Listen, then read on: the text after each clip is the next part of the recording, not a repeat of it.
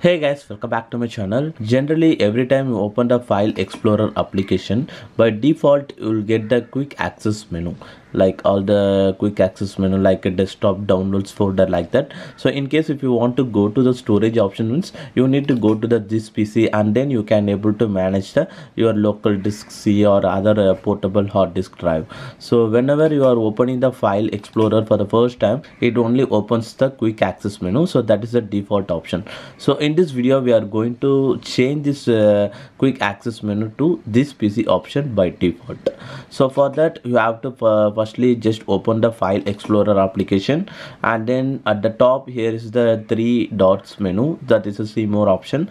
Just click on that, and then just click on the options menu, and after that here is the option open File Explorer 2. So currently it is actually set to the quick access. So just tap on this drop down menu and click on the this PC option, and just tap on the apply and just click on OK, and that's it. Now just close the File Explorer and again open the File Explorer. Now this PC menu is actually shown, so you can easily access the local disk C or other your hard disk drive, and also you can able to manage the download section and desktop section too.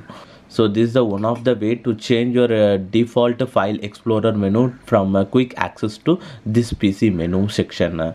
Well guys, so that's all about this video guys, and hopefully if you guys like this video, hit the like button, and if you guys like to watch my upcoming videos, hit the subscribe button below, and thanks for watching this video guys.